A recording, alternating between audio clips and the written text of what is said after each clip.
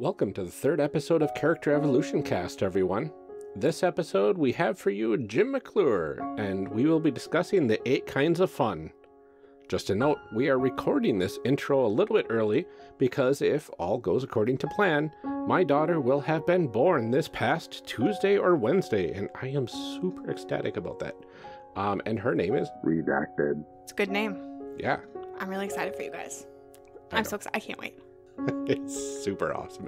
It's so close. It's so close. Are you like a little bit stressed? A little bit nervous? Just a little bit. It's gonna be fine. It'll be fine.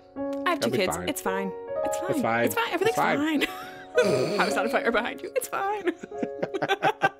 It's gonna be great, and she's gonna be beautiful. Yes. A few reminders to everybody. We do have our own Discord server. You can join in our conversations over at discord.charactercreationcast.com. Also this week, I will be at Gen Con, and I will have some amazing new business cards for Character Creation Cast and also for Shadow of the Cabal. So you should come find me, and I will give them to you. Hooray! Well, just one, because if we give all of them to somebody, then... Well, right, I meant I will sad. give them as in, like, one for each show. Okay, there Because you can have 2 business cards, one for each show. There you go. But that's limit 2. Now that we are Some exclusions clarified applied. Also, if you would like to help support the show, please check out the One Shot Patreon at patreon.com/oneshotpodcast. Or you can leave us a review on Apple Podcasts, like this one that we got from Wolfish Hunger from the USA. They titled it, Very Fun Session 0, Over and Over Again. And they said, Ryan and Amelia have bottled the process that should go into every Session 0. It's a lovely show. The episodes aren't rushed, and you really hear everyone and everything develop. I look forward to all the different and various systems they are going to build. Fingers crossed for IK RPG, Werewolf, and D20 Modern Urban Arcana. Now give it a listen as they create some awesome people. Thank you so much, Wolfish Hunger. That's awesome. Thank you very much. Everybody, we are out of reviews. And yes. I like reading them to you, and I don't want to have to spend this time, giving you a stern talking to for not leaving us a review and like using my disappointed mom voice at you. So maybe get on there and do that. As much as we would like to hear Amelia's disappointed mom voice, maybe not every time. Right. So please get on that. We would appreciate it. Exactly. With all of that said, enjoy the show.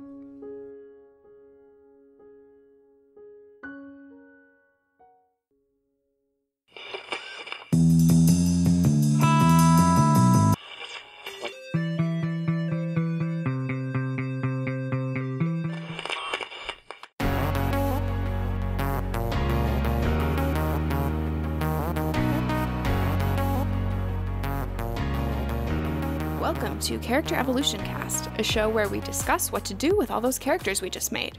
I'm one of your hosts, Amelia, and today my co-host Ryan and I are joined by Jim McClure, designer of such games as Satanic Panic, The Terrible RPG, and Reflections.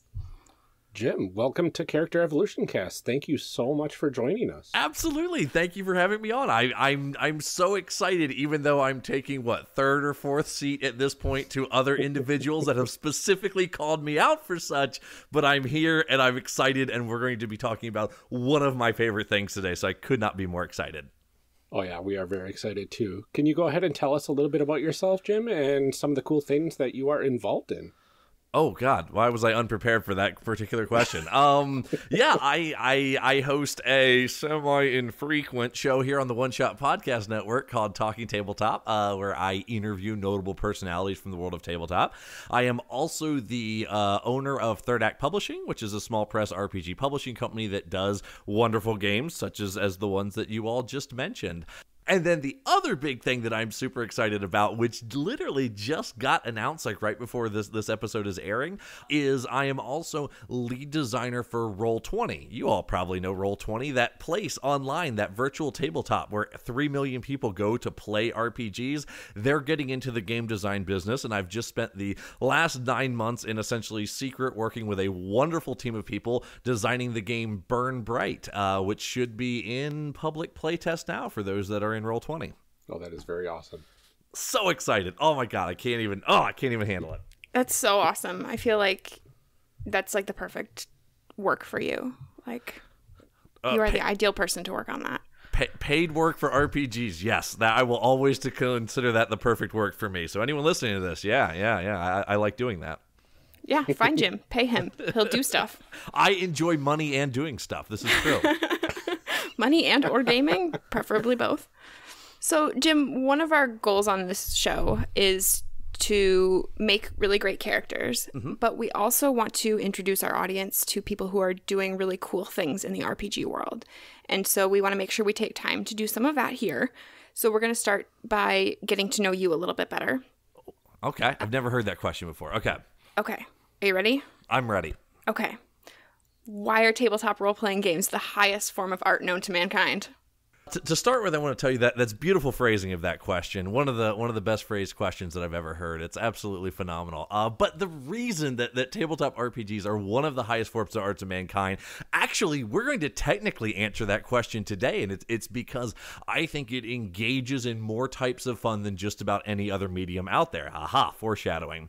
Seriously, I think art is a to me, and obviously there's a thousand different definitions of art. To me, art is something external that elicits an emotion from you that's not a person. Even though I guess you could maybe call people art. I don't know. The definition gets funny. I think RPGs are the absolute best medium to elicit emotion from an art medium, because you are both a creator and experiencer in a way that doesn't exist anywhere else. So that is the short answer, which we'll try to keep it. That's going to be the theme today. Try and keep Jim short from his ramblings. But that's the reason why I say that tabletop RPGs are the highest form of art known to mankind. I want you to know that this entire outline is designed to not keep it short. So poor choice on your end. Poor choice on your end. We'll see who wins here. All right, Jim, people know you as a GM, a cast member on Evil Campaign, a game designer, a podcaster. What project so far has been the most satisfying for you? So the honest to goodness most satisfying project that I've worked on at this point has been Burn Bright, the Roll20 RPG that just got announced. It is this wonderful design space where I'm going, okay, we are designing a game specifically for an audience that is accustomed to playing, I'm going to say, very traditional tabletop. If you look at the metrics, D&D and Pathfinder, D&D and its various versions of Pathfinder represent something like over 75% of the people playing games. So we know that's a very heavy portion of that market. However, I'm one of these horrible indie designers, and I like my little indie designs, and I want to bring a lot of the cool, interesting design tech to this space, but yet still have it in a very familiar place for people that have essentially only played D20 games. So it has been a really unique and interesting and satisfying experience to get to develop this game that is for a mainstream audience, but is introducing them to indie design components, all at the same time bringing some brand new design tech into the RPG world. We have a core mechanic that is, I think, it is simple, intuitive, and has never been seen before anywhere, and I'm so excited for it. So that would be my most satisfying experience so far. I've had a lot of good experiences, but developing Reflections was really a lot of fun. It was kind of this crazy, like smash deadline together with making something that was new and interesting, and also working in a design space that I hadn't really seen before. Because there's a little bit of backstory to it, but essentially, Reflections got developed and went to Kickstarter in 3 weeks was about the time period. Because there was, never do that to yourself. I would never, ever do that to yourself. We're driving down North Carolina before Origins. And literally on that 10-hour drive, I designed the core mechanic for that game, and it almost did, like, almost no mechanics changed from that. It was one of the, at this point, only times in my design career where I designed it and I was like, yeah, that works. It does exactly what I want it to do. And I don't have to fiddle up a little bit, except for the hatred mechanic, which I changed like 6 times during the process. But if we ignore that one mechanic, everything else fell like perfectly into place. And then once the game got out in the world, to hear so many people come back to me, you know, I've got several stories involved with it, but there's one person that found a date after he came to America by pitching Reflections, and literally is the first date they played it. I was approached by another person out of England who is doing a live action play version of Reflections. To hear that kind of feedback and to get those kinds of interactions is very, very satisfying for me as a designer. Is hearing that kind of feedback from people your favorite part of it? I feel like it would be for me. Just like hearing how people interact with your stuff has always been really satisfying to me. It's very important to me. I will not say it's the most important thing to me. I look at and kind of my design space, and people are getting to know this more and more about me. I kind of have to work in my own systems. I don't there's nothing wrong with designing in Powered by the Apocalypse or other people's game space, but that doesn't get me out of the bed in the morning. Like, what gets me out of the bed in the morning is I go, I want to get this kind of feeling and these kind of emotions across. Design mechanics that do that, and the absolute most satisfying for me is when it's a puzzle. Like, it's a puzzle that needs to be solved. I was going to say, you like solving that exactly sort of equation, and it's when it makes it click, it's perfect. So for example, Reflections, in that was a game where it's like, okay, I want you to play out essentially the 3-act structure in an hour. That's the goal of the game, because I know that'll give you an emotional gut punch. Like, that's all I'm going for. How do I make the mechanics make you as the players act in the right way during each of these scenes? Because it's not an intuitive thing. Our mind actually fights against the 3-act structure. How do I make you do that? And when the mechanic came together and worked and clicked, it was like, there it is. And it's working. And it's great, and that's actually the most satisfying for me, which is very selfish, but yeah, it's honest. No, we talked a little bit about that with Alex when we talked to her about Starcross too, about that feeling like you're some kind of sorcerer because you can make people do what you want with your game. Like, that seems like such a good feeling to be like, you don't even know. That's real life magic, baby. That I can type words into a screen and make you feel emotions 1,000 miles away. That is witchcraft. Absolutely. That is power. Oh, all of the delicious power. Yes. All right, so Jim, we have to have this conversation. Uh-oh.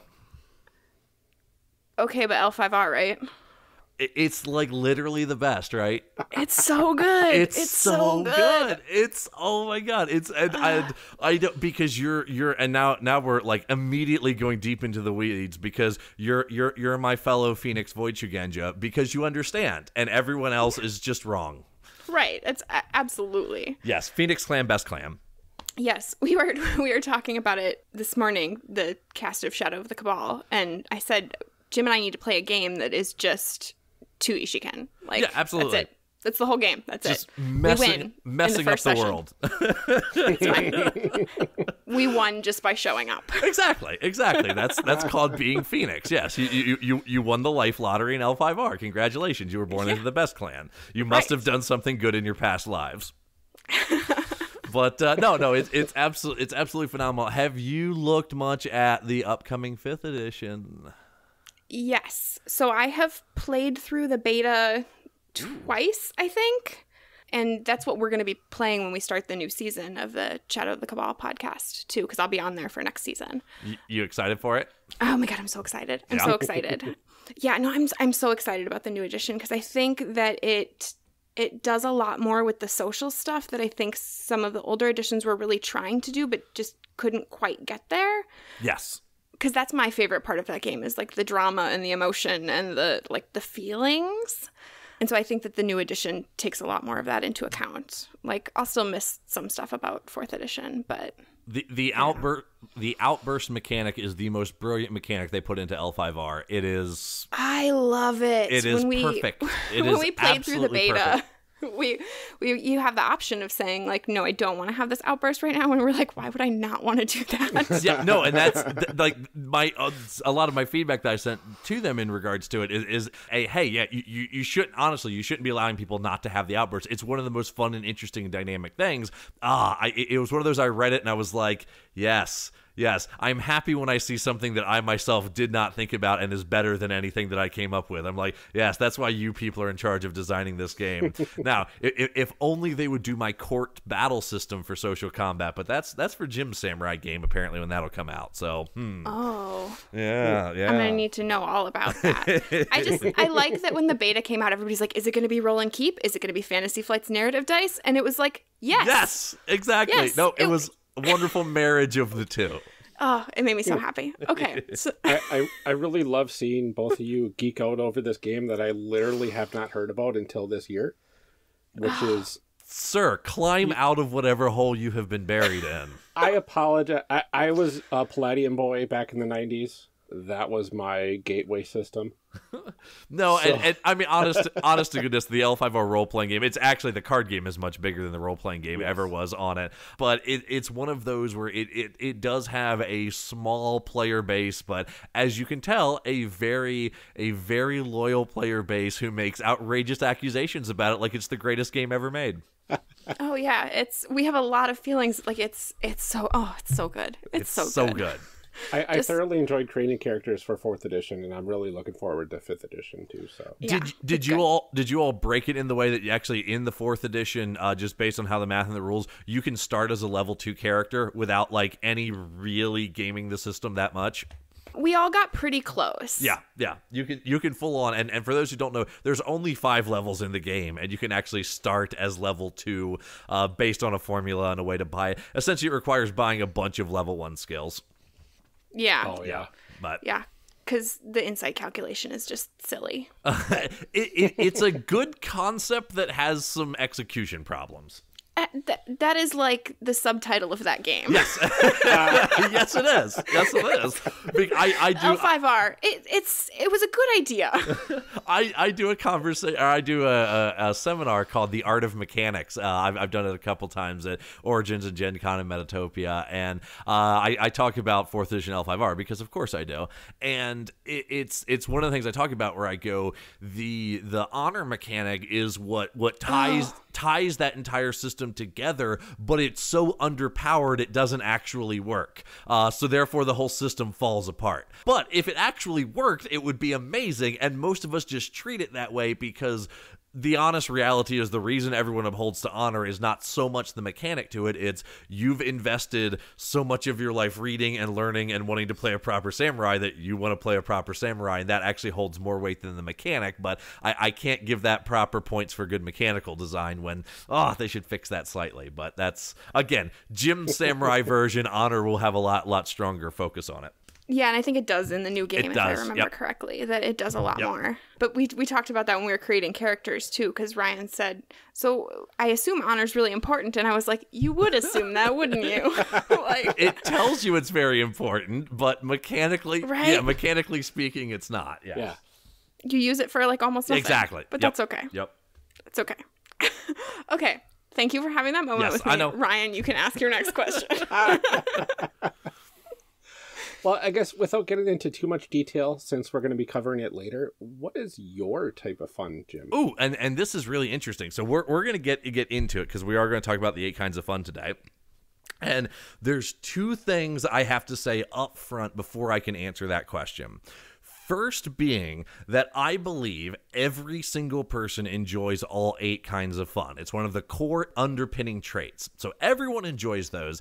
And within the world of tabletop, what I've kind of discovered is it seems that most people have 2 of them that sit higher than anyone else. That's not 100% universal, but how I personally look at players and how I shouldn't say judge players, but I totally judge players based on this, is I kind of pick 2. So I describe myself as I am a narrative expression player. And when we have our little moment where we're going to figure out what you all are, we're going to figure out what 2 traits we assign to you and what kind of players you think you are. But yes, I am narrative expression, and we'll get into, of course, what all that means. All right, now that we know a little bit more about you, Jim, we are going to get into the really fun stuff.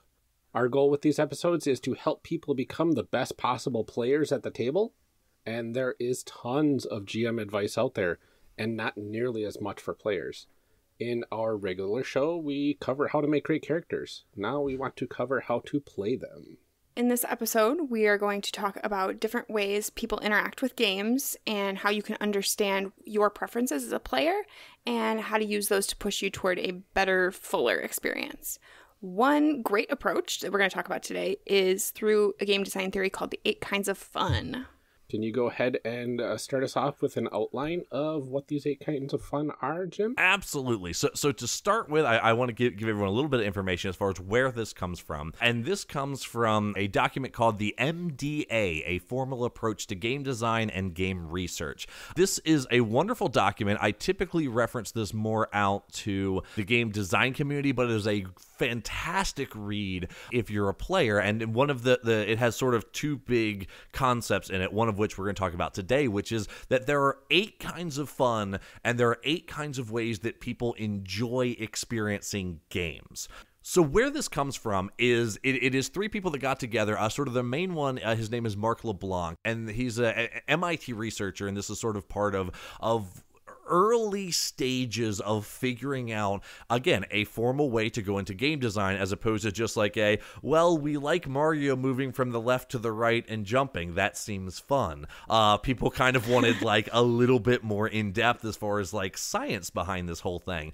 So they put together this research paper called an MDA Formal Approach to Game Design. And as I said, one of the things it posits is that there are 8 kinds of fun. There are 8 ways that people interact with games that make up fun. And I think I consider this the basic fundamental building blocks. Like there's a lot of other approaches out there, starting at a most basic level. Our friends over at the RPG Academy always say, if you're having fun, you're doing it right. And then Jim McClure mutters under his breath, yeah, but which of the 8 kinds of fun? Because there's 8 different kinds. But a lot of us say we want to have fun, and we know what fun is, we know what it feels like, and we know what not fun feels like. But we have a lot of times a hard time expressing why we did or did not like something. And then, one of the common theories is sort of the 3 player types that came out from that, which is what are they called? The gamist, the simulationist, and the narrativist, I think is what that 3, someone will correct me if I'm wrong on that, which I think is close. It is more detailed, but it's not all the way there. And what we find out is that if you engage and look at these 8 kinds of fun, you can start really telling what aspects of tabletop play you enjoy, and you can start seeing it with your players as well. Or, again, we're talking 4 players at this point, you can start identifying what types of campaigns, what type of games you enjoy playing based on which ones are engaging with you. So we're going to kind of, again, we'll give a quick rundown, and then I guess maybe we'll talk about them individually, because there's a lot of good things to talk about individually. But to give you the 8 in quick succession, they are sensation, fantasy, narrative, challenge, fellowship, expression, discovery, and submission. So those are the 8 ways that we engage with a game that are fun. And as I said before, I posit two things. One, every single person enjoys all 8 of these.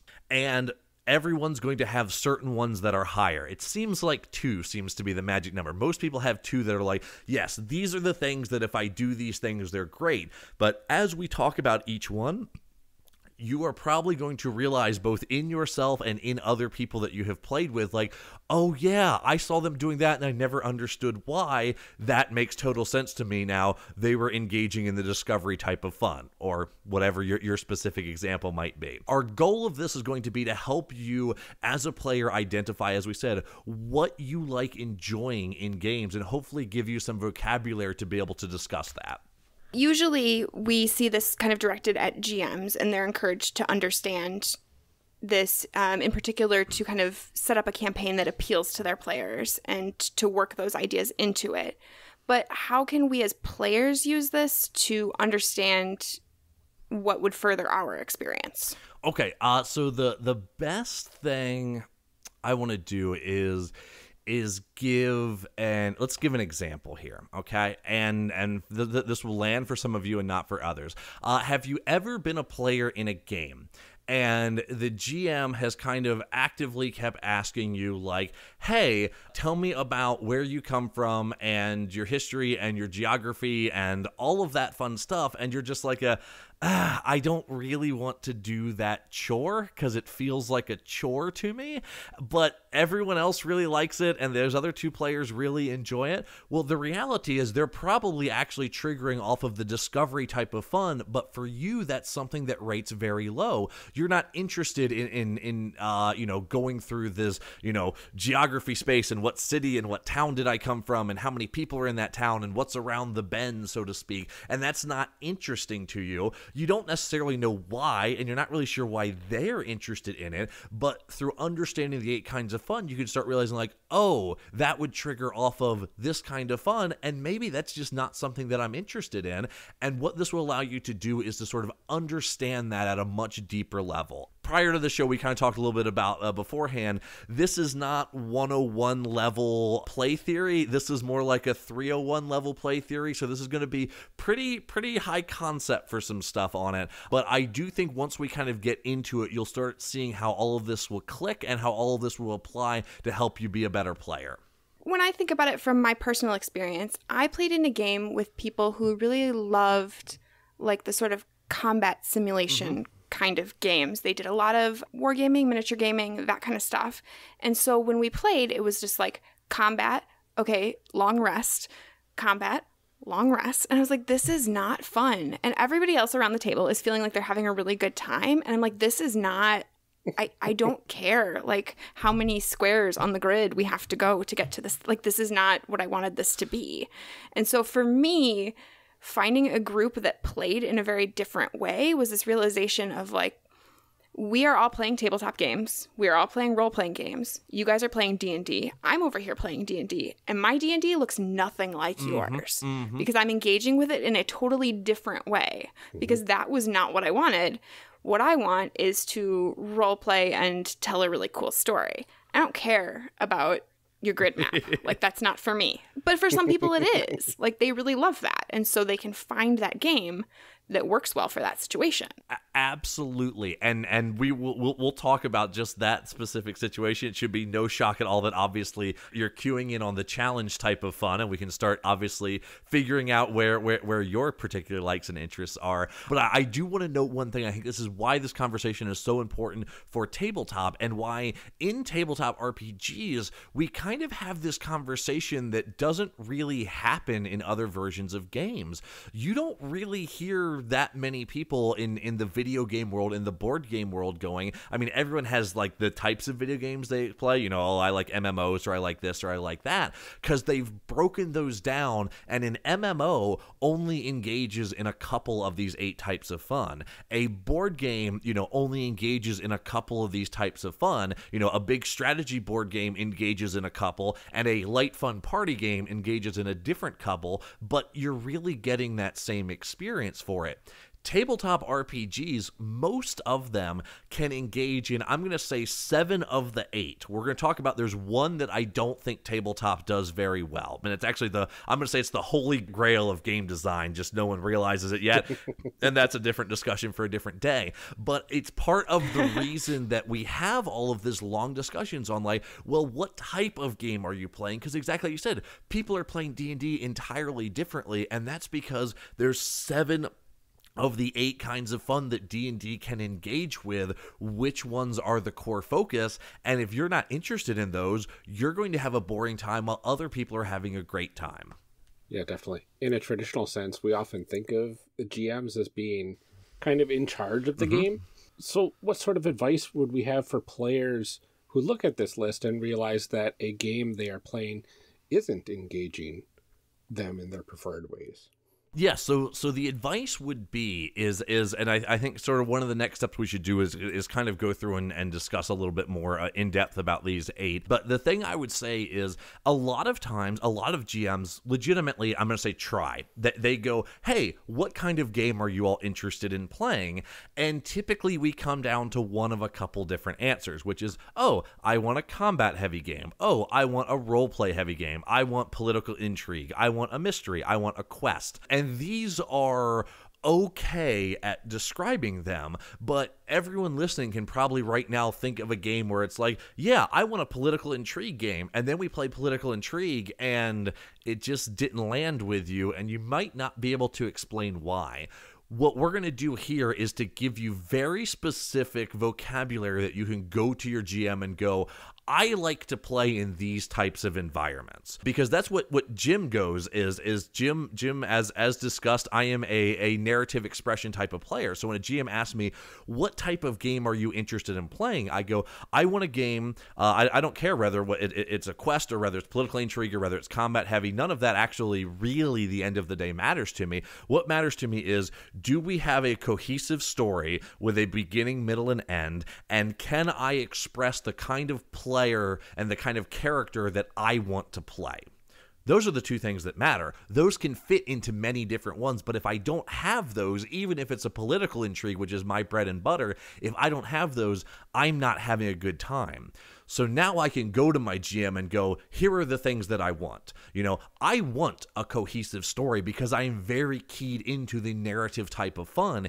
If we don't have a cohesive story, if we're honest to goodness, if we're letting every single player add whatever they want to the story willy-nilly and it never progresses past Act 1, I'm going to stop having fun.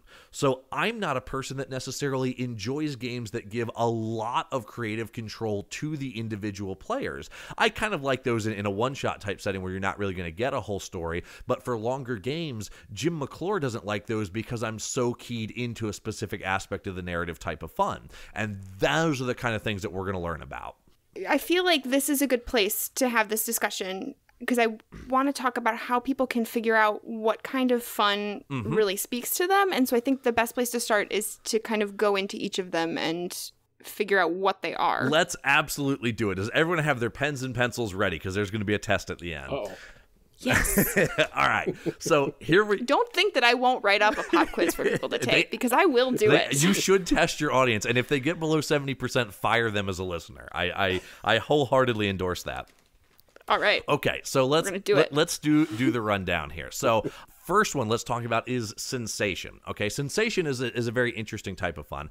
This is the enjoyment of sensory input back to you. Okay, this is music. This is minis on the table. This is you see people that love to paint minis and miniatures. It's that tactile enjoyment. It's hearing the dice hit the table. It's playing music in the background while combat's going on. All of those, mood lighting, all of those are sensation type experiences. And it's one of the core, again, the 8 ways that we engage in actually fun is getting that sensation input. A couple wonderful examples from this. I'm very involved. I play a lot of games on Roll20. I've heard a lot of people say like, Roll20 is hard for me because I kind of like to have my dice and I like to roll them. What they're at, that's me. Yeah, what you're at. I'm one of those people. Absolutely. That's the only reason I like Shadowrun. Shadowrun's a terrible game, but you know what? I like rolling a bathtub full of dice. It feels good. Absolutely, you do. It is absolutely true, and that is sensation fun. Like that is why you enjoy that, because it's one of the core ways that we enjoy. Our senses fire off, and it gives positive signals to our brain that we're doing something. I'll give a specific example that I've never heard anyone call out. Dread. A lot of people are familiar with Dread. It's a tabletop game. It's a horror game where you have a Jenga tower and you pull blocks from it. Jenga is the only, and I believe this, only game where the core mechanics fail condition has a sensation input. In every other game, we have sensation inputs for success. We roll our die and then we count it up. It's like, yes, but when we fail, it's crickets. This is a game where everything's quiet, essentially, on a success, but on a failure, platter, platter, platter, platter, platter. And I think that is one of the really interesting, unique aspects to it. So sensation is one of those type of fun for, the people that, there are people that enjoy maps and minis, not because they're interested in challenge, but because they love having all of that tactile feel to it. So that's our first type of fun is sensation.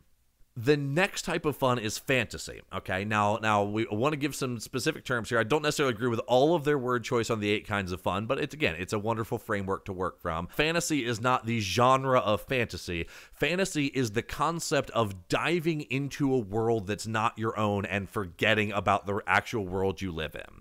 So this is fully immersing yourself in the play experience because of the world, the setting, the people that you're interacting with, all of that things. It's from a technical term, we would call it inside the magic circle.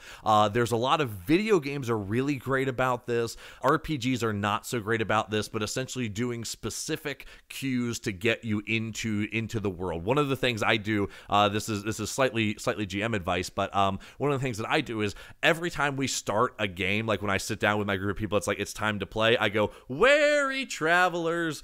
You all may have heard me make this joke on podcasts, and no one laughed because no one had a clue what was going on, but it's a joke for me, and I'm totally fine with that. But it's a concept of getting you into the world, and as L5R players, oh my God, do we love this type of fun, and do we love sitting there and reading about setting over and over? Star Wars fans, how many books, how much information is there, how much lore is there about reading through and learning about all of this? That is all that fantasy immersion. And I want to point out something very specifically, because those of you that are into it, you love it, man. You love reading through everything. You love learning everything. And you also know that probably not a large majority, but a majority of the people that arrive at the table don't really care. They're not going to read 20 pages of stuff. Why would I do that? And it's because they're not engaging with fantasy in that way, the same way you are. So that's the fantasy type of fun. It's immersing into the world itself. Next one we have is narrative. And this one is fairly straightforward, but also powerful and problematic. Narrative is exactly what it sounds like. It's the enjoyment of story. It's the enjoyment of engaging in a story, which sounds very simple and very direct. And it's like, yeah, don't all RPG tell stories? And to a degree they do, but here's... good ones, good RPGs, good play experiences, at least for me, because I'm a big narrative fan. They should. They should, absolutely, they should. But there's a couple fascinating things about narrative. We have been bombarded with narrative since essentially the first day you were born. Every book we read, every TV episode, every movie, everything is constantly bombarding you with narrative structure, but we're never really taught narrative structure. We just kind of intuitively pick it up. And what can happen is, if you are a narrative player, when suddenly the game is not going based on your narrative structure, it starts not feeling right. Like, why am I just not into this? I was super into this thing when we started. We had a great direction for it, and we're still going somewhere, but it feels very hollow. For some of you, that may sound very familiar, and a lot of times what that is, it's you're used to a narrative with a certain type of structure, and when you don't get it, you feel lost, and you really want it. You crave it. You have that desire for rising tension, finale, cool down, rebuild, and the cycle of narrative that we, again, get hit with everywhere. This is a Jim McClure pulling a nonsense statistic out of the air, but probably 80% of narratives that you have engaged with in your life have followed the basic 3-act structure. We've learned to really, really like it because it's a really good structure. And if you're in tune to that, if you very much enjoy that type of fun, and suddenly you just get stalled in Act 2 forever, like a lot of games do, suddenly you're going, oh, why am I not enjoying this? And a lot of times the answer is because you want that full narrative experience and you're not getting it. So if you are a narrative player, it is one of the things to understand is, okay, here's what I want. I need to formulate to my GM. I need to directly tell them, hey, this is the kind of game I want. I want a game that has a beginning, middle, and end, and then a new beginning, middle, and end, and then a new beginning, middle, and end. And if we never get to that end point, or if that end point is 2 years down the road, I'm not going to have fun. I'm not going to enjoy that because it's not engaging with my type of fun. Does that make sense? Yeah, that makes a lot more sense totally. than I was originally thinking. Perfect. Well, that's... Really? I feel like narrative is like the easiest one to figure out. I always thought, it's the story. And it's like, as long as you're in the process of telling a story, that's narrative. But I never thought about the importance of the bookends in the story. And I'm like, I can think of so many games that I've played in where we've had a beginning, we've had a middle, and a middle, and a middle. And a middle. Yep. And we're... Well, I feel like we talked about that a little bit when we talked about, like our three-dimensional characters in fiction and like sort of plotting things out. I mean, this is one of my personal game theories, is that metagaming is not bad. When you write a book, you don't sit down and go, just like vomit up whatever and like hope for the best. You plot it out. And so like there's no reason that RPGs don't need to be like that too.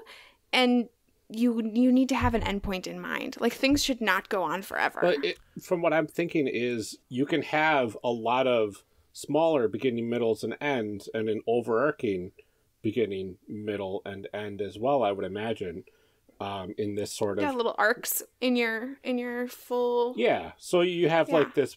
I'm waving my hands again, like people can see me. So you would have this major storyline going, but you also have these smaller storylines that are, starting and wrapping up within a shorter period of time, which would be probably very satisfying for somebody that's of the narrative type of fun. It's the difference between an episode and a season of television. Yes. Like, Oh, and there's actually a really important thing on that. So one of the things for people that do enjoy narrative type of fun, and this is some of my own personal research, because again, I do rank narrative as my top above all else, with expression just slightly below that. But, one of the things that's interesting is the amount of time you can engage before you have a wrap up. Everyone's probably at some point, again, either in a book series or a season of television or even a movie, I felt like this thing has drug on too long. With the exception of movies, one of the interesting things is we kind of engage with stories. We have been taught that a story arc happens in about 10 to 15 hours. That's a season of television. That is the average reading of a full-length novel. We've been very subconsciously taught that. Now, I personally think that tabletop plays out a little bit slower than that, just because, things don't progress at the same narrative speed. So I engage, like when I'm running games, for like 15 to 20 hours play at the table. I need to have a finale. And if I don't have a finale by that time, it could very much start to drag on. Now, those are by no means hard numbers, but it is something to think about. If you're at a player and you feel like, this stuff is dragging on, count. How many play sessions have you had, since you had a satisfying conclusion to something? If it's been a while, have that conversation with the GM like, hey, this thing feels dragging on. Can we just solve the thing and then move to the next thing? Because that would feel really good to me. And don't... Yeah, where are you going with this? Exactly. Don't ever be afraid for that. Just like, no, I'm fully engaged, but if you give me 3 more play sessions of this, I'm not going to be engaged anymore. It's something to be very aware of. And again, be very forthright with your GMs when you're talking about this. You want to be having fun. Don't let it not be fun to you. So that's narrative. Let's keep it moving here. The next one is and then we can talk after. We'll get them all out, and then we can talk all of our own wonderful. We can talk about how narrative is the best one. Yeah, that's fine. Narrative is the highest fun known to mankind, right? Challenged.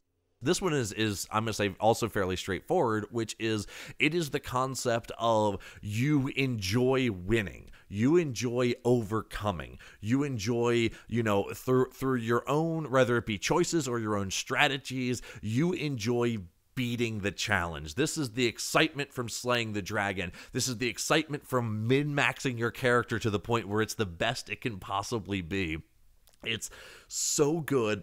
And it's so enjoyable to just win at times. And this is challenge. Now, there's interesting pitfalls that come into challenge, because challenge is a funny thing that we have to deal with, because we only as humans understand overcoming a challenge if there is loss involved with it. It's why we need to fail rolls in D&D. It's why we need that. We need to sometimes lose combats, and we need to have lost to feel like we have succeeded. And the example that I give, Powered by the Apocalypse, is a very, very common, very good game system. A lot of people listening to this have probably played Powered by the Apocalypse games. A lot of these games go to very extreme pains to make it so that you never really fail. Now, the problem is you'll hear people go like, the game systems just don't grab me.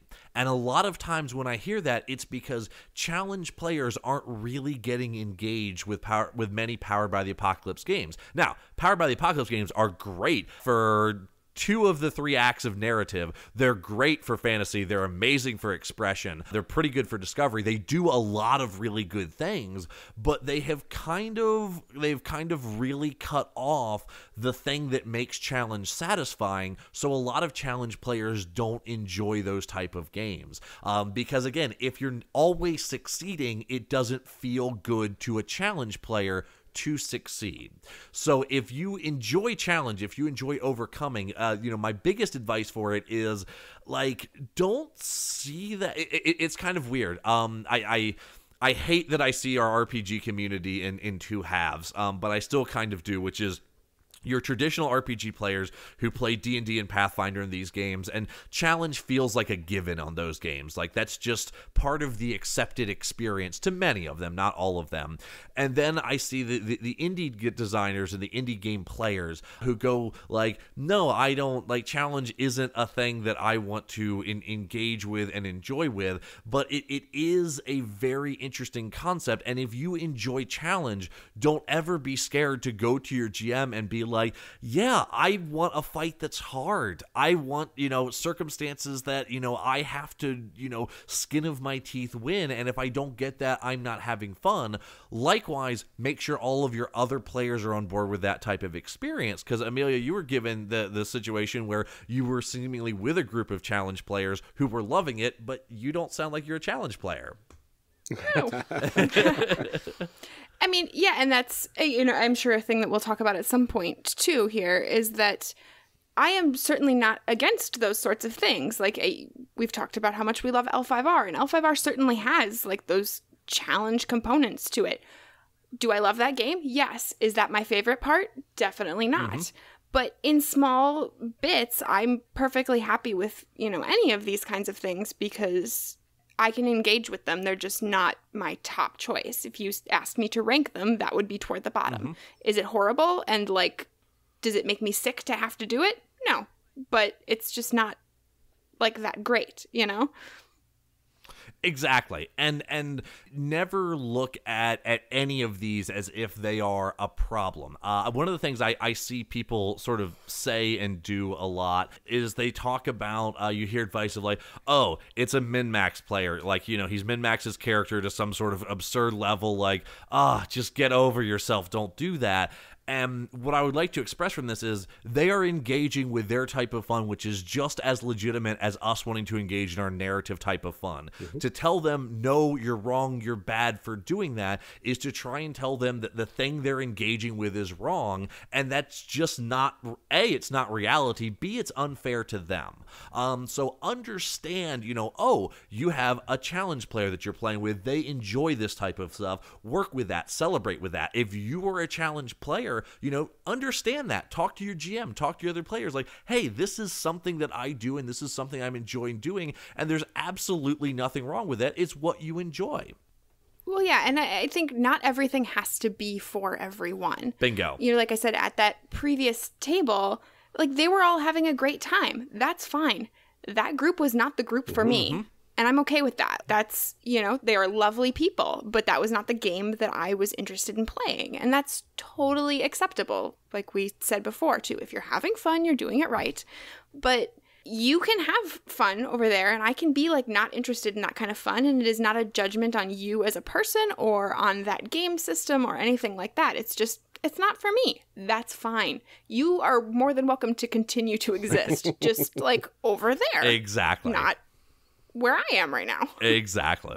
Okay, so that's challenge type of fun. Let's move on from there. Fellowship. Fellowship is a really interesting and a really powerful one that a lot of people don't necessarily realize. And fellowship is just the enjoyment of doing something together as a social group.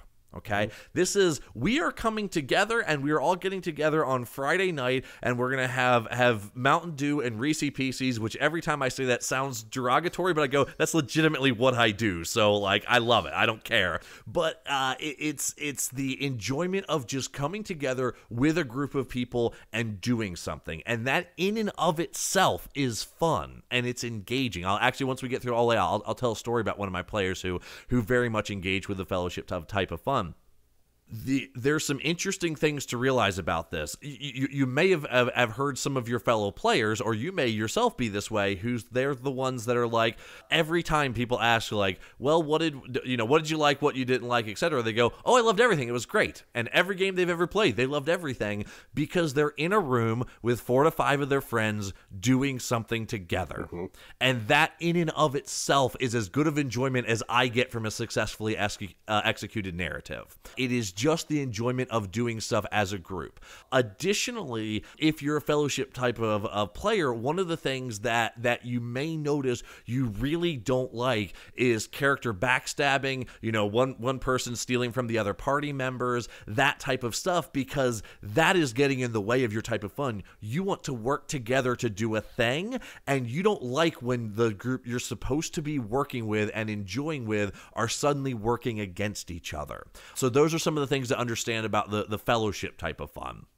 And again, it's very powerful because humans are very, very social creatures, but it's not one of those that's necessarily, always at the forefront of people's minds.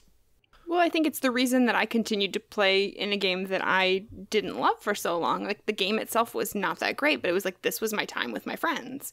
And so that part was, like, I liked that more than I didn't like the other parts of the game, It was engaging with some of your preferred types of fun, but not others. Aha, yes. Yes. Aha. Okay, so that's fellowship. Again, I don't think there's a whole lot more that really needs to be dug into that. So let's move on to expression. This is my number 2. Expression is getting to express yourself or a piece of yourself through play. Okay, getting to put yourself into a game, and this is dangerous territory because I'm known as like the guy who always plays the crazy villains, and that's because there's a piece of Jim deep down in there that's a villain. He is, and he doesn't get to come out very often because I can't be a villain to my family and friends. I can't be a villain at my day job, but there's some deep, dark places in there. There's some very selfish places in there. I will very much accept and acknowledge that. And through role-playing, especially villains, I get to express those in a wonderful, safe environment. Now, there's a lot of people that enjoy that type of fun that's not nearly as dark as mine, and I do very much enjoy it from other aspects as well. I am a person that, if you can't tell from this conversation, I overanalyze things a lot, and I have to understand things. I love playing characters who don't care about that, who just act on instinct and go, because that's not something I get, but there's still a piece of me in there somewhere for it. So expression is just the enjoyment from getting to play yourself in some aspect, even if what you're playing is significantly different than you. Does that make sense? Yeah, I think so. Absolutely. So expression's a very powerful one. I'll have another story afterwards too about expression, because expression can manifest in very, very interesting ways. There are people that min-max their character as a form of expression play. Again, I've got a member in my home group that is that way, where they are min-maxing their character not because of challenge, but because of expression, which is really interesting. So we'll move on. We've got 2 left, and then we can kind of dig into whatever juicy details we want to from there. Discovery. I talked a little bit about discovery before. So the discovery type of fun is the enjoyment of finding something new or undiscovered. What's above that hill? What's beyond that hill? What's underneath that lake? What's in that chest? It's the wanting to find something. And something new and something exciting, and the finding of it in and of itself is fun. You may very well be a player or have played with people who go all of a sudden like, we're in the middle of a courtly drama, and then suddenly they're looking under the bridge for stuff. And it's like, why are you doing that, and what do you hope to find, and what are you going to do when you find something? You know, and there's absolutely nothing wrong with that play. What they're doing is they're trying to find something, and the finding the thing in and of itself, again, is as fun as that group that just enjoys slaying the dragon and all being almost dead at the time. Finding the thing under the bridge is just as satisfying for it. One of the other things that this manifests itself in interesting ways is all the people that do deep reads of lore. Lore is another way that discovery can be found. Have you ever been reading through lore and found that tiny little nugget of information that's just like, wow, that's a cool little thing? Well, that's not necessarily so much your fantasy engagement of immersing into the world. It is the, oh, I just discovered something. I found this piece of hidden knowledge. I found out that the Dragon Clan, you know, don't have access to enough fish, and fish is the only proper thing to eat, so they eat goats on the mountain, but to keep within proper protocol, they call it mountain tuna. That's my favorite. Yeah, I love it so much. It's great, and I fully know, like, I don't enjoy that. When I first discovered that, I didn't enjoy that because that immersed me more into the Dragon Clan, because the Dragon Clan just sit on their mountains and be losers. You know, I don't care about them. They're so boring. My ex was, okay, no, but like, that was my ex's favorite clan. And I just, like, really, dude? Come on. Really? Well, you might as well like the lion, too. Well, I gotta be quiet, because D'Amato's a Dragon Clan fan, so with their yeah, no, D'Amato? I know. Tell us this beforehand. I know. That I feel like this is the kind of information he should have had to disclose before we joined the network. I maybe would have had second thoughts. Oh goodness, but yeah, so discovering those little tidbits of information, again, that didn't make me really feel like deeper into the world, but it was like a discovery. It was like, oh, here's this little thing, and you just get this sudden little burst of enjoyment that is hard to express, and that's discovery fun. I just found this thing. One of the clearer examples, which comes from the video game world, is, for those that have played Minecraft, I'm a big fan of Minecraft. Minecraft does some very interesting things with the 8 kinds of fun. It's actually why the game's as good as it is. But for anyone who's played that game and has just started walking a direction and then suddenly found this crazy geographical feature, it's like, that is so cool. That's discovery type of fun. It's looking and discovering the new and exciting. And in tabletop, as a player, you might be someone that very much enjoys, you know, having a world map and having it mapped out with your hex grids and everything like this. And it may not be from a challenge that you somehow want to beat the world, but it's I want to know that this section of the map is uncharted so I can go there. I can enjoy that. And if you do enjoy that, have that conversation with your GM. I mean, that's going to be, you know, obviously you're going to hear that advice a lot about this, because a lot of times discovery players suffer when you start doing political intrigue or things of that nature, because it's like, okay, we're in court talking to people again, and I guess it's dramatic, but all I really want to do is go dig around under the bridge. You know, understand that that's the discovery type of fun, and that you want to be able to engage and experience that. One more. We can do it. We can do it. Okay. So the last of the 8 in the particular order that we described them in is the submission type of fun. So the submission type of fun is the enjoyment of whips and chains and ball gags, and it typically is compared with the dump. No, I got through the joke. Okay, I'm happy. I'm so proud of you. So the submission type of fun, what this actually is, this is the one that I do not think tabletop is good at, and there's specific reasons for it, and this is the most, I'm going to say, undiagnosed kind of fun. A lot of people don't realize how much they enjoy submission. So with all that preamble, what submission is the enjoyment of doing an activity that doesn't require a lot of thought, but just keeps you busy. It is the Candy Crush type of fun. It is the, I'm sitting on my phone playing Candy Crush and 2 hours disappear, and I don't necessarily feel good about myself when it's done, but I still do it. And submission is, I mean, so many of it, essentially the entire free-to-play model of video games right now is based around this type of fun. That's sort of engaging, and tabletop's tried to engage with it. It's tried to do it with things like downtime rules, but it doesn't do it very well because there's a pretty decently high cognitive load that you have to do anything in tabletop. Like, nothing happens automatically in tabletop. You have to write numbers, you have to roll dice, you have to make decisions, so it's very, very hard to engage with the submission type of fun within the world of tabletop. I do think that is the holy grail, that if a game designer could make a game, that a tabletop role-playing game that gives you the submission kind of fun, you would have a lot of people going like, man, it's not really that great of a game, but man, I just keep playing it, which doesn't sound like high praise, but that's what that type of fun actually is. So we don't need to spend a lot of time on it, unless you all believe somehow that you're engaging the submission type of fun through tabletop, but it is something to be aware of.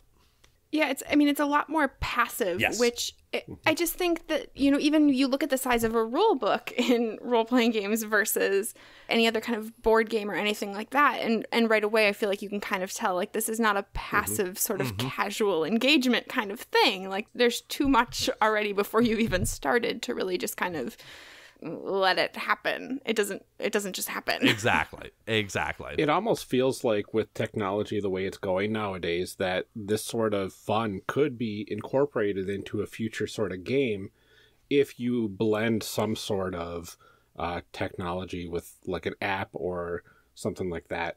I'm not sure how that would work, but it seems like it's something that somebody could latch onto relatively soon, I would imagine. And you're seeing that space get explored in the board game space more and more, and I think it would be well. Again, we're slightly off topic for that, but any of the game designers listening, like that would be the space that I would be investing some time and energy in. Yeah, I feel like you would almost have to, like, I don't know what, automate part of it or something like that to like make it really. I don't know. Yeah, it's what game design is not my brain does not do that. And it's why I personally think it's the holy grail, because I don't know how to do it and I've not seen anyone else do it, and I think it's just, again, I ultimately think that type of fun is at odds with the tabletop experience, because exactly as you described, tabletop experience is a very active experience. Submission is a very passive enjoyment. Those are the 8 kinds of fun, and those are how we explain it. So kind of as we talked about, I think, and again, I do want to state, every single person enjoys all 8 of these. It's just at different levels, okay? I've never met anyone that doesn't like a story. I don't think it exists. Some people might go like, no, I don't really enjoy submission type of fun, but if you actually dig down and look at your interests and all that, you're going to go, yeah, you have probably several downtime activities that you enjoy doing just because it lets your brain run on autopilot, and that's great for us. We enjoy that. So everyone engages with these different 8 types of fun. It's just at what different levels for it. So me personally, like I said, I am I describe myself as a narrative expression type of player. If there is not a cohesive story, I'm not enjoying the game. It's as flat out and as cold and straightforward as I can get. As a player, though, one of the cool things, because I know that, is I get to kind of engage and introduce my own story into the games I play. A good example of this, and because you've already had John Adamus on the program, and we played his game, Noir World, again, I kind of played the villain, but I played Aaron Cross, and you can see where I make a story where that is a game without a GM. We're all players in that game, and I make a progressive story with a beginning, middle, and end just through my own sheer, I'm going to say, force of will and desire for it, because I can engage that. You hear people say, hey, do your own player arc. You, for a lot of times, have control over your own player arc. And through conversation with your GM, you most certainly should. If you enjoy that type of fun like I do, talk with them, engage it, make sure that arc is happening. And then the other side is expression. I come to tabletop to express a piece of myself. I want to bring it to the table. I want to enjoy it. And those are my top 2 above all else. My bottom ones are, I'm going to say kind of ever, I don't want to say ever changing, but discovery is not something that interests me very, very high at all. That would be sort of towards the bottom of it. Although I do get, again, tinges of excitement every now and then on it. And then fantasy, actually, as odd as it might sound for me being an L5R player, the immersing myself into a world is something that I don't really strive for and I don't go for. And that can be frustrating to some GMs that have run games for me who want me to do a lot of that stuff. And I go, no, I'm not at all interested in your world. I'm interested in me as a character and what my character is doing in the world, but it's all very interpersonal. I don't care about your 10,000-year war. It doesn't matter to me because I'm not engaging with that. So having said that, this is our little workshop section, and we've gone through everything. So whoever wants to jump in first, what do you think your two types of fun are? I was pretty confident before you started talking. Yeah, right? Jim does that to people. Well, because I was coming to it and I was like, oh, well, this kind of makes sense. Fantasy and narrative. I like diving into the worlds. I like having a cohesive story, and I like playing through that sort of story. But then I'm thinking, well, are those the most important things? I would probably say my top tier piece for this would be the Fellowship, because that makes sense. Knowing what I know about getting you. Together with my friends, we could be playing board games, we could be watching movies, we could be playing RPGs. It doesn't matter what we play. I have tons of fun playing with them. So, I mean, really, that's the part that gets me going the most, is having that social interaction with a bunch of my friends. Okay. If you had to pick a number two, what would your number two be under Fellowship? Yeah, see, that's the hardest part. Yeah. Because, okay, Sensation, I kind of understand that. That's probably a middle of the ground sort of thing. I like playing with the little minis when they're available, and I like rolling the dice, but it's not important to me. I have equal amounts of fun on Roll20, or if it's just, theater of the mind sort of role playing. That's perfectly fine with me. So I would put that at about middle ground. Fantasy, see, I love diving into these complex worlds, but I would put maybe a story above that. But now, when you're talking about expression, I love diving into the character more and putting myself into that sort of character. Might be one that you need to dwell on for a little bit, or it very may well be you've got a top one and then three that are all around equal. So yeah, it's some interesting things to think about, and then look at the type of things that you're engaging with as a player forward. Amelia, what do you think? I think that expression is probably my top one. I am a firm believer in the importance of playing things out. People are going to be really tired of hearing me say this, because now this is 14, 15 episodes of me saying the same thing every single time, that I am a huge believer in the importance of being able to play out really complex and emotional things in a safe space. That is what I want role-playing to be. That is what I get the most out of. When I'm sitting at a table, I want to be able to act out all of these things that I can't do other places, and to sort of sort out all of those things from real life at a table. That's super important to me. All right. And if you had to pick a number two? Narrative. Yeah? Yes. Yeah, I can see that. I like collaborative storytelling. I wish that I were good at writing, that I could write really good stories. I can't. But I like being able to engage with them. And collaborative storytelling, to me, is one of the highlights of role-playing games. Getting to sit around with other people and all sort of collectively make this thing. It's not so much the other people that are there, but the fact that we were all kind of making this thing together. And it has, like I said, I needed to have a firm endpoint because I need that resolution of things.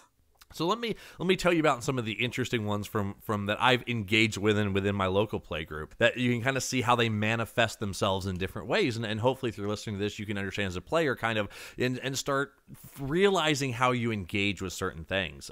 I have a player that is an expression sensation player, almost without question. And that combination and how he does expression is, I kind of referenced this earlier, he likes to min-max his characters, but he's never doing it from a challenge state of mind. He's min-maxing his characters not to win the game and not to win the challenge, because he very much does enjoy can enjoy losing challenges. But what it is, if we're being honest, and we've had big conversations about it, is he's at a point in his life where he very much enjoys the empowerment fantasy of, I get to go into a world and I get to play a character who is the best at something. Because he needs that. It's something that he wants and desires within his world. So what he does is he goes through and he min-maxes so that he is the absolute best at doing something, whatever it is, and it expresses itself in many different ways.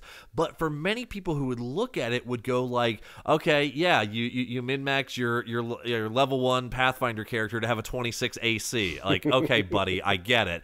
But in reality, he's not intentionally in a negative way trying to game the system. He's actually doing it through expression. And then the other side of him is sensation, which is, he is going to come to the table with minis. He spends hours painting them. He wants to see them in use. Even if we're just talking, he's like, hey, can we set up the minis and all that? And he's not being disruptive with that. He's just engaging with his sensation type of fun. So he's a very interesting person in that regard. I have another one of my players who is a Fellowship Challenge player.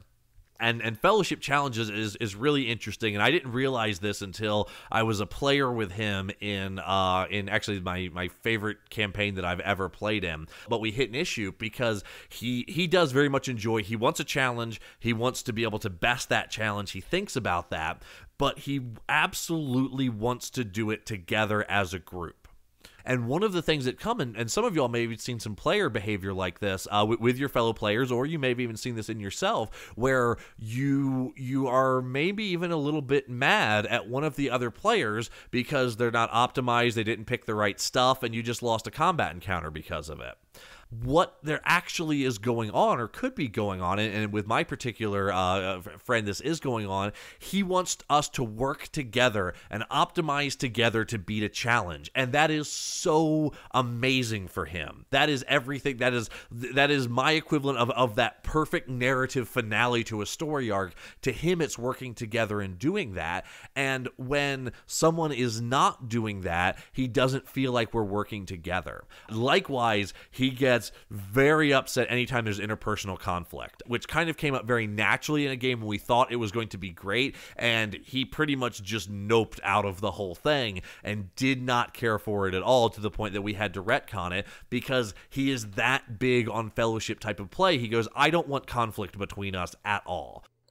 I can't fathom that because I'm just always like, all the backstabbing. Exactly. I mean, to each their own, obviously, but I'm just like, I'm trying to process that like, I'm always like, what is the worst thing that I can do? I'm going to do that. Exactly.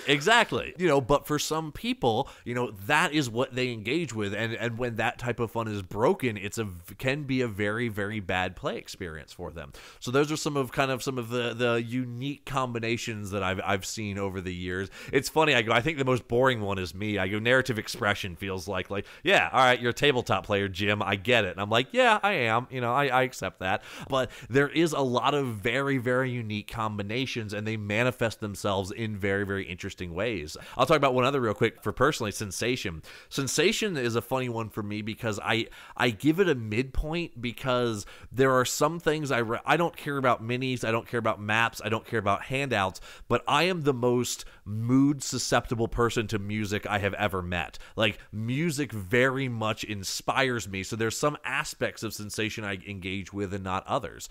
So yeah, there's a whole bunch of interesting information that you as a player can kind of gather if you start looking at these, understanding what they are, and then using that vocabulary to go to your GM and go, these are the type of experiences I want. What I think a lot of people end up in the trap just because they don't know any better. I mean, I didn't know any better for a long period of time, is going to the GM and going, I want a combat focused game, or I want a political intrigue, or I want a mystery, and I don't really want those things. I just, in the past, those type things have given me my particular kinds of fun, and if I can express to the GM, I want a cohesive story with a beginning, middle, and end, and I want the freedom to be able to express my character how I want. That is honestly what I'm looking for. Saying I want a political intrigue campaign will probably give me those things, but it might or it might not. Having this vocabulary and having the understanding of these things should hopefully give you, again, the ability to increase your play experience and understand what you enjoy at the table. You know, I'm thinking back on picking our favorites before, and Ryan, I have to tell you that I know that Fellowship is your top one because of when we recorded our Edge of the Empire stuff. Because Ryan went first, and Ryan picked to play a human medic. And then we went around the table, and everyone else had chosen to play droids, and Ryan was so disappointed. I was like, who am I going to heal? Because... Right, because like that was your whole and every time we make characters, like when we did it for Headspace too, you had such a hard time being like, I'm not a good person. I was like, Ryan, you have to be a bad person. That's the whole point of the game. Like, is that you were not a good person and you did something to somebody and you were like, but it wasn't that bad. And we're like, it was. You just can't, like, I love that about you because I'm always like, everyone should backstab everyone. Like, we're all just in a circle, like, stabbing people. And Ryan's like, no, let's be friends. It all together. Come on, group hug. No stabbing. I'm going to be the medic. And we're all like, we're going to ruin that for you. And it's funny because you're kind of blowing my mind here with all of this because I was recently in a game where we were playing kind of people that didn't know each other. We all had amnesia starting out. And one of the characters was a monster type character. I think it was an Ent or something like that. Something with two heads and was pretty darn evil. And I'm sitting here playing neutral good. D&D, of course. And I'm like, why am I not enjoying this as much? I mean, the role-playing was amazing and everything, but that character was very antagonistic towards the other characters in the party. And I'm like, yeah, there's not this harmony that I'm kind of looking for, so it's not as fun. And it makes a lot more sense now. I feel like having these categories sort of brings up a lot of things. Like I would have said before about that D&D game that like I just didn't like combat. And it's like, well, no, that really wasn't the problem. It was just like challenge just doesn't, it's fine, whatever. Exactly. And I'll bet you fully engage with situations where combat is part of telling the story. It's an important piece in the story. And suddenly it's like, oh, that's really good and interesting. And I'm totally on board with that because that's still combat, but engaging with the type of fun that you like to engage with. Right. Yeah. Like this life or death duel that has this outcome eventually that decides everything. That's very important to me. Just slaying whatever dragon over there for no reason is not like, whatever. Yeah, so this is the magic of the 8 kinds of fun, and it's one of those I like talking about it, and people I'm like, people are like, well, tell me about it. I'm like, this is kind of a concept that takes like an hour to describe, but once I describe it, and kind of go through everything, you go, oh, okay, no, this totally makes sense, but it doesn't have a really great elevator pitch to it. But hopefully, as you all have listened to this, it will give you tools and some understanding as far as what you can do to kind of engage with this further and hopefully again optimize your own play experience and be able to work better with the GM. Where you were describing, that you don't engage very well, or you notice you've had problems when the party isn't cohesive. Have you ever gone to a GM and go, yeah, the type of game I want to play is a game where all of the party works together? Probably not. You may have. I'm not sure. But it's not a way that people normally think about phrasing the kind of things that they want from a game. So now after going through the 8 kinds of fun, hopefully this will be something that will help you along your journey in finding the type of play experiences that you want. Yeah, definitely.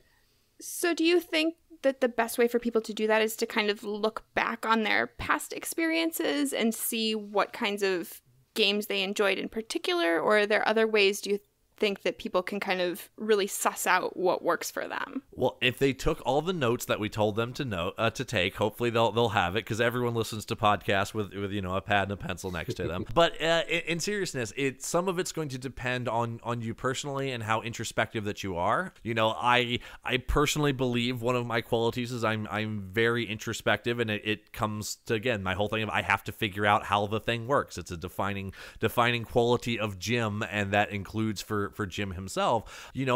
Some people, if you're being honest with yourself, not everyone's that good at understanding yourself and what exactly you do and jive with. So the important thing to do is, I think exactly what you said, Amelia, is kind of look at what games you have done and what you've enjoyed doing, and don't try and, within your own mind, don't try and sugarcoat it or justify it and go like, well, I shouldn't really want to win because games aren't about winning. Like, if you enjoy winning, understand that, accept it, embrace it. There's absolutely nothing wrong with that. If you're the kind of person that just like, hey, I don't really care what we do as long as there's a group of 5 of us together doing it, do it. Don't ever think that that's bad. Think that that's great. Understand. So my biggest advice is look at what the aspects that you're actively engaging. Look at what happens at the table that you most come alive from, and really think about what you're actually enjoying from that, and try and figure it out, because what it will do is it'll only help you in the future to be able to engage with those things more and have more fun as a player. And that's really what all of it is about, is not even, pigeonholing yourself into a particular kind of game or anything like that. But I think that you always get more out of something when you know what you're looking for. Like, you go to the grocery store and like, you are going to walk away happier if you went in with a list than if you just like wander around and hope for the best. Mm-hmm. Like, you will come home with the correct things that way. And I think that this is the same kind of situation. Knowing what you want is going to produce the best outcome. Mm-hmm. Absolutely. With all of that in mind, now that everybody that has been listening knows exactly the type of players that they are and the games that they enjoy. They've figured it all out over the course of this episode. Should players have these sorts of things in mind when they actually go to start creating their characters, as opposed to, trying to figure out what sort of game they want to play? I think, interestingly, it depends, because you could very much see kinds of fun, and obviously I don't want to say this goes against the theme of your podcast as Character Creation Cast, but there are some players that what they create is not going to matter. I could envision a Fellowship Sensation player that it's like, yeah, just give me whatever you got, because I actually don't care about creating characters. And then there's people like me, where expression is my number 2 thing, where it's all about creating the character, and it's all about understanding that. So I do think for some people it matters, and for some people, understand, character creation might not be even something that you're interested in based on your types of fun. And for others, it might be I enjoy expression in the way that I can go through, and again, like the friend I said, that I can make myself be the best at something, and I enjoy being able to be the best at something. So I can play that type of character, and I can create that type of character and understand that, and have that conversation with my GM and have that conversation with my other players of going, I'm not trying to push this game into some, massive arms race that I'm the best at doing something, or that we are so mechanically good that we're outclassing all of the things we're supposed to be fighting, but I enjoy doing this. I want to be this. I want to express this part of me. So I think it will really, as you're creating characters, it's something to definitely look at. Another great example, if you're a narrative type of player, which I am as well, and you're making your character, one of the things that really helps is to, you see this in a lot of character questionnaires. What is your objective? What's your lifetime goal? L5R, I always think, has the absolute best for this in the game of 20 questions. It has, how are you going to die? I love answering that question so much, because it's like, essentially answering that question is, how do you want to live? But it's phrased in the way, essentially, what do you want to die doing, or what do you think will die? And that will express how you live. If you're a narrative player, what you're doing is you're setting the starting point for your narrative. You don't want to have a completed narrative. You don't want to have nothing to work off of. You want to set a starting point. If you're an expression, you want to have the pieces together that will allow you to express it. So as you're designing your characters that you want to play, it's one of the things to really take a look at is, what are the things I'm going to enjoy playing? How do I make a character that does that? And intuitively, I mean, you just said it. You enjoy fellowship type of play, and a lot of times you play healers and support classes. Why? Because you're supporting your friends around the table. It's engaging in that fellowship. Knowing that and understanding it will let you dig deeper and focus more on the things you're going to enjoy doing at the table. Well, and I think sometimes, particularly in games where you have a session 0 or something, for those fellowship players, it's really important at that point to kind of discuss your party dynamics too, because I like to play those games where is intra-party conflict, and so that is a thing that comes up often for me in session 0, is I want to have these sort of hooks to kind of fight with other people. I like that kind of conflict. And for somebody like Ryan that doesn't enjoy that, that's also an important thing to think about when creating those characters, that like you don't want to have that antagonistic relationship. Exactly. So in a session 0, that, you know, having that exact conversation, that vocabulary, you know, very much goes like, oh, well, we can have a thing where your character is liked by everyone, and Amelia's character likes them, but Amelia's character is antagonistic with other players, because then that's not as jarring to your experience. Now, again, as a fellowship, seeing players fight still might not be exactly everything that you enjoy doing, but it's also part of the negotiation. I think you're exactly right. That's exactly what a session 0 is supposed to be, because the reality is you are never going to gather, you know, 5 people and a GM around a table that all are enjoying the exact same type of things in the exact same ways. So everything with it is a negotiation about, you know, what we're going to do, what we're going to engage with, and what we're going to enjoy. We've talked about this a little bit, but do you think that RPGs are better at certain kinds of fun than others? And can we as players bring additional aspects that might not be there to begin with? So there's an interesting thing. We talked a little bit about it, and I was only being half facetious at the beginning of this thing. You know, I do think tabletop role-playing games can engage with more types of fun than most any other medium. Most of the other mediums engage with a very select number of these. Tabletop, I think, very much can engage with, as we said, 7 of the 8. I don't think it does submission well, for reasons that we already discussed on it. But I think that tabletop very well does all 7.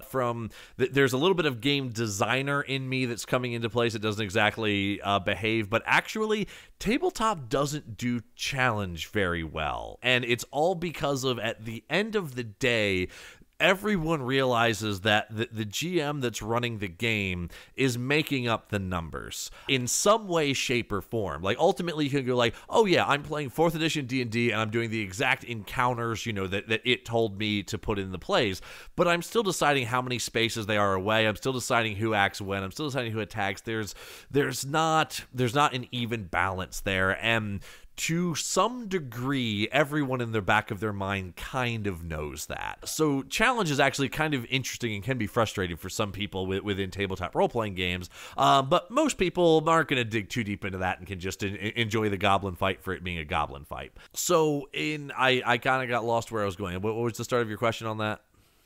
Well, how can we as players bring in additional aspects that maybe wouldn't be there to begin with? Okay, yeah. As players, to understand this and what kind of you can bring to the table is you very much can bring your own interests and desires. Now, some of these types of fun are more active and some of them are more passive. You know, fellowship and sensation and submission are all more on the passive end of things. So those, if you want to enjoy those, they need to be more of a conversation up front and setting the tone and setting what's going to happen at the table. Fantasy is kind of a little bit passive at the same time. If you're a discovery type of player, you know, that is very much something that you can bring to the table. If you're a narrative player, that is something you can bring to the table. Obviously, expression, you know, very much are things that you yourself as a player can go, okay, I'm going to establish my own narrative and I'm going to have my character arc, you know, be damned, it's going to happen. That's fair warning. You get Jim McClure at your table, that's how that goes. Jim is having a character arc. I don't care if we're playing an hour-long game. Like, it's going to happen. this is a game of sorry, and now we have made up a whole story about this one Goa-con. And exactly. It is and his struggles very to get, serious. His struggles to get to the store and his revenge list that he's making. But at the same time, he's also sad because his father had one and he never came back to the store, but his mother said always forgive. So yeah, we're already in right, the narrative exactly. story. Yep, exactly. Yeah, I mean, I don't know if everybody else played that way, but like that's, exactly. I know what I'm about. Yeah, exactly. So you can, as a player, very actively bring these things into it. But the thing to be careful about, it's kind of as we've talked always, like you need to have the conversation with your other players and with your GM about it, because a lot of the things, if you notice when I was going through these, a lot of the things that I kind of brought out as, I don't want to say problems, but what can be points of friction between players is when people bring these things into the game without the buy-in of everyone else. I use Discovery as a big example for that. Of we are doing a courtly drama and everyone's very invested in it, and we turn to our Mantis Clan samurai and he's digging through the hold of a boat out on the harbor, and you're like, Jim, what are you doing, man? We're having not what we're doing right now, man. Exactly. That is engaging and bringing your type of fun to the table, but without understanding, without buy-in from everyone else as far as what's going on for it. And the reality of that is you're probably doing it because you probably got bored because you didn't realize you enjoyed the Discovery type of fun and you're stuck in a courtly drama. Yeah, I mean, and I think that there's a lot of times where you can end up really disappointed by that, too. Yep. Because if the GM has this sort of political intrigue thing happen, you're out in the harbor digging in that boat, and they've got nothing over there. You're going to come away like, well, what was that? There was no point in that. Because that is not where the story is. It's over here. So not being honest about that, too, can lead to much more disappointment than just, like, neutral, not fun. Exactly. So bringing your particular interest is something that you absolutely should be doing, but you should be doing it in a very direct way. I mean, you at the beginning said like, I don't think people should be discouraging meta type conversations, and I'm like, yes, absolutely, you're right. Do not discourage. As a matter of fact, directly tell everyone you're playing with what you want to do. Use this language to go, again, if I'm sitting down at your table and you have a session 0, I'm going to directly tell you, I want a story with a beginning, middle, and end. And if it starts petering in the middle, I'm going to tell you because I'm going to get bored. Because that's what I've experienced in the past. Have these conversations. I mean, we're all getting together to have fun together. By all means, make it the absolute best you can make it. If you are going to get bored, stuck in one place because you're not discovering new things, go, hey, I want a game where we go out and explore. And you know what? If we're going to do a courtly drama, that's fine. But GM, can you at least as part of this make it so we need to go out in the wilderness and investigate something to find something or anything? You're the GM, you do your magic, but I'm going to want that in the game. Or I'm going to get bored with it, and that's being honest. Well, even in like the courtly drama thing that you're talking about, I can easily picture that drama being a distraction for this one player to sneak off and start looking around some rooms and trying to find some actual information that will help the drama progress. Well, all I can think is like a scorpion would be really good at finding those things through a conversation. Like, it doesn't have to be like digging in the back garden to find a dead body. Like, it can be extracting information from people. And, there are multiple ways to do that. And I think as a player, being open to understanding that you can engage with those things in multiple different ways, too, is really important. Absolutely. That it doesn't always look the same. I think the other thing is remembering that session 0 is not the only time that you can bring these things up. Particularly, the example I can think of is Fellowship. But I've been in games where there's been some potential backstabbing happening, and somebody has turned to me and said, hey, out of character for a moment, is this okay with you? And of course, being me, I was like, yes, absolutely, do it. Like, great, perfect. But having that moment there of saying, like, is this going to be fun for you? Because if it's not going to be fun for you, let's not do it. That's totally okay. Absolutely. So anything else that you want to add that we maybe didn't cover here? Any last bits of advice or words of wisdom? No, I mean, obviously we've spoken at pretty great length on this thing. The big thing, just to kind of reiterate what we've said all along, which is as a player, take a good, honest look at yourself, at what you enjoy, at what you engage with, and use that knowledge. It's tools that you are arming yourself with to have a better experience, and don't be afraid to start having conversations with your GMs and your other players that this is how I want to engage with the game. These are the things that I am enjoying, and do those. And I think if you do that, I know for me personally, it's gone a long way into helping me enjoy my games more and more. I know I've kind of fallen into it by accident, by just moving from one group to another and having this sort of aha moment of like, oh, this is what I wanted and this is what I wasn't getting before. But I think that if people have the chance to sort of take a look at it and not have to wait to stumble into it, you're going to have a better time, hopefully sooner. Mm-hmm. Oh, and then actually, I'll give one other piece of advice to players out there. Once you figure out what you do like and you do enjoy, I would highly encourage you to intentionally try the other kinds of fun. I'll give you a personal story here. I challenge forever was rated very, very low for me because I don't care about challenge. I don't care about beating things. I never have. I've never been a big competition person. And then one day, actually within the last couple years, this is a more video game story, but a friend of mine was like, we're both big fans of Mega Man X, if anyone remembers that game. Such a good video game. One of the best ever made. Phenomenal. And he loves, like, every game he plays it the first time around on the highest difficulty level. It's the type of, he's a very much challenge type of fun player.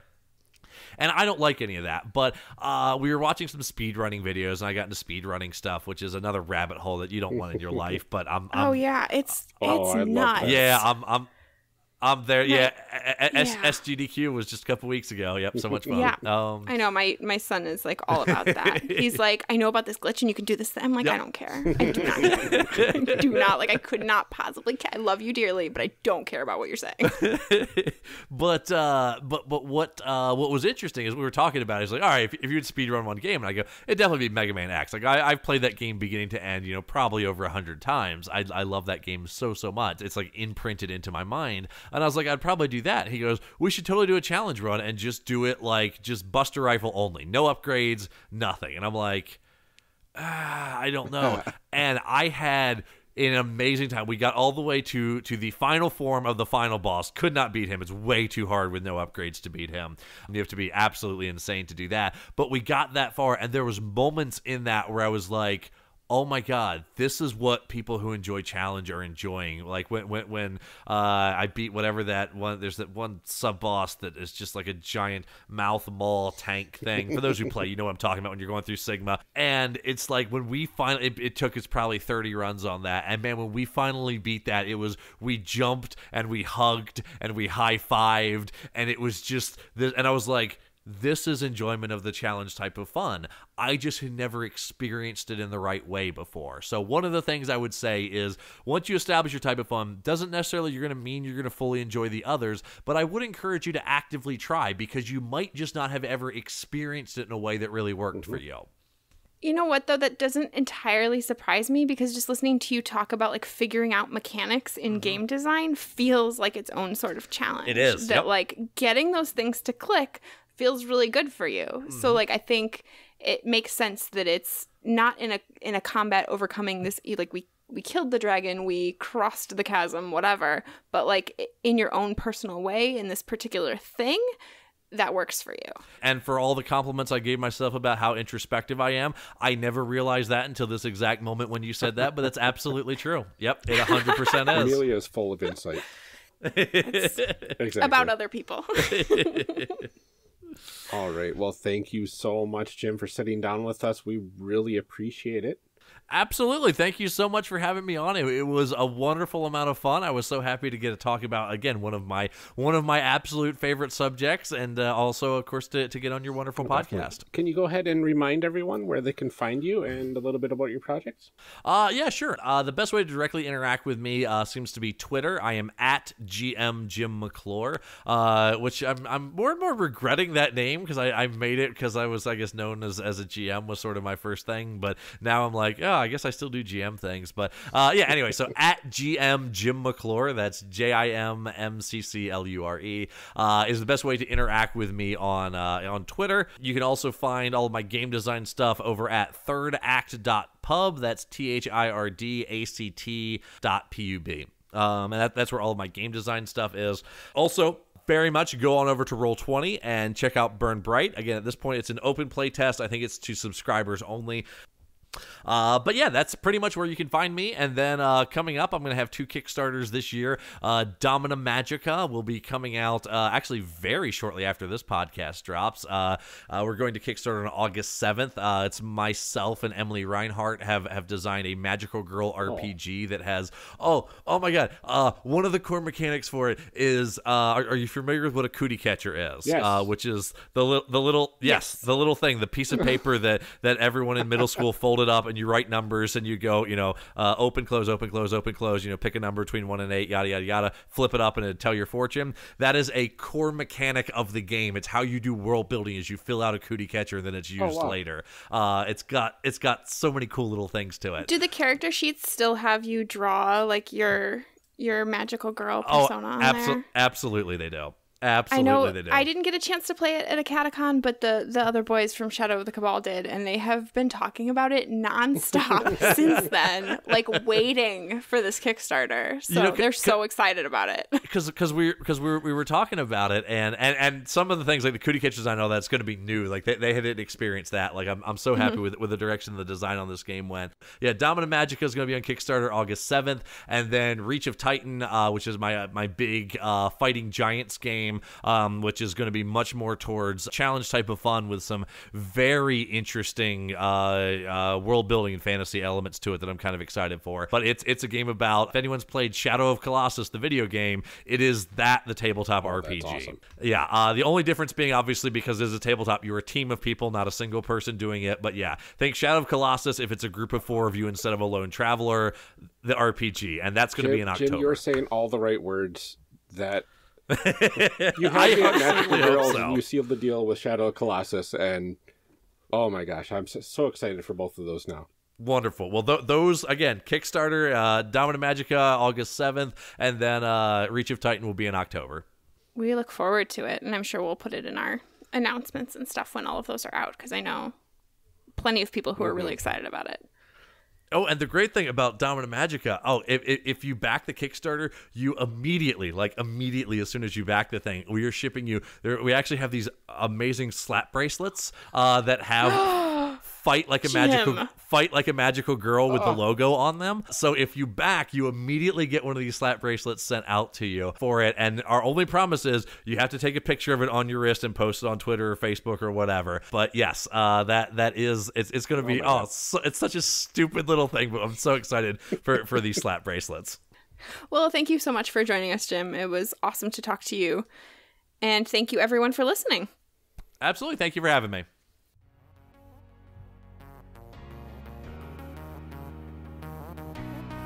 Character Evolution Cast, like Character Creation Cast, is a production of the One Shot Podcast Network and can be found online at www.charactercreationcast.com. Head to the website to get more information on our hosts and guests, or even find some of our character sheets. Character Creation Cast can be found on Twitter at CreationCast. I'm one of your hosts, Amelia Antrim, and I can be found on Twitter at Ginger Reckoning. Our other host, Ryan Bolter, can be found on Twitter at Lord Neptune. Music for this episode is used with a Creative Commons license, or with permission from the podcast it originated from. Further information can be found within the show notes. This episode was edited by Amelia Antrim. Further information for today's guest can also be found in the show notes. Thanks for joining us. And remember, we find that the best part of any role-playing game is character creation. So go out there and create some amazing people. We'll see you next time.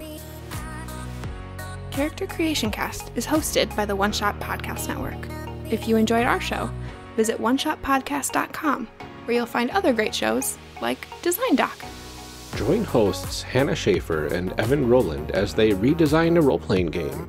Design Doc is an experiment in public participatory analog game design. It's fun, it's messy, and you're invited along for the ride.